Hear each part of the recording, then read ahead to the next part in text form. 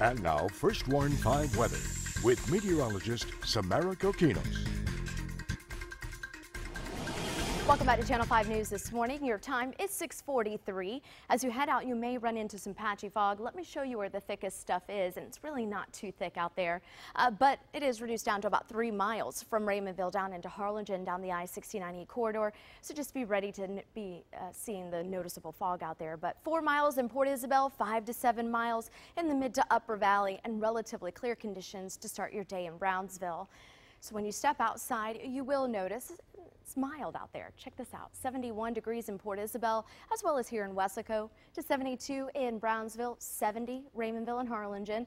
Good morning to you in Edinburg. You're waking up at 75, and at 74 in McAllen, 72 to start your day in Rio Grande City.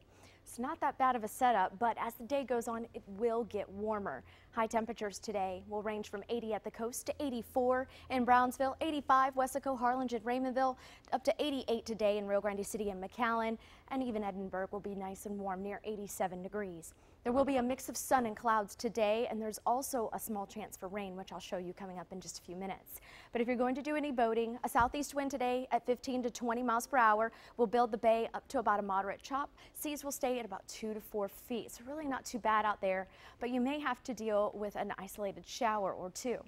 Setup across Texas shows this stationary boundary staying well to our north right now, so we're going to continue to pump in the lower level moisture, making it feel very muggy or even humid outside. And we could even see a stray shower or two. So let's look at future track. We put the clock in motion at 9. Really not much going on. That patchy fog should clear out just after mid-morning, and then the rest of the day looks like maybe a few spots of green here and there, really around a 20% chance for rain, so it's not that favorable today. Now as we head into the second half of the afternoon, it looks like things will be pretty dry for your drive time home at 5, 6, and even 7 o'clock. Now, as we roll into Valentine's Day, it does look like it's going to be a little bit more favorable for a few more scattered showers or a thunderstorm with high temperatures right around 81. The cold front will move through in the mid-morning hours into the afternoon, and then after that, a lot of dry, cooler air will move in from the north, so it won't be as humid. Things are going to clear out overnight, and lows will drop down to about 50 degrees, so definitely some snuggling weather.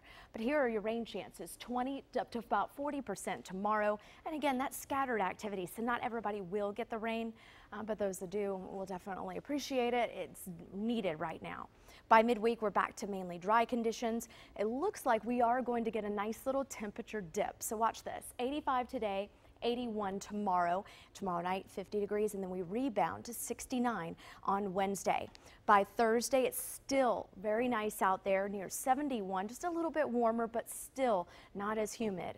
But by Friday, going into the weekend, that's when things start to turn muggy again. You'll notice a little bit more cloud cover, maybe even a spotty shower on Friday, but your rain chances are very, very small. We'll go from the upper 70s on Friday. As we head into the weekend, we'll be in the upper 80s, and it will be rather breezy out there with partly sunny skies, and you'll feel the humidity a little bit more. The coldest night this week looks to be Wednesday night with low temperatures near 46, and then we'll gradually get warmer from there, from 51 on Thursday night up to about the mid and even upper 60s Saturday night. That's your updated First Warn 5 forecast.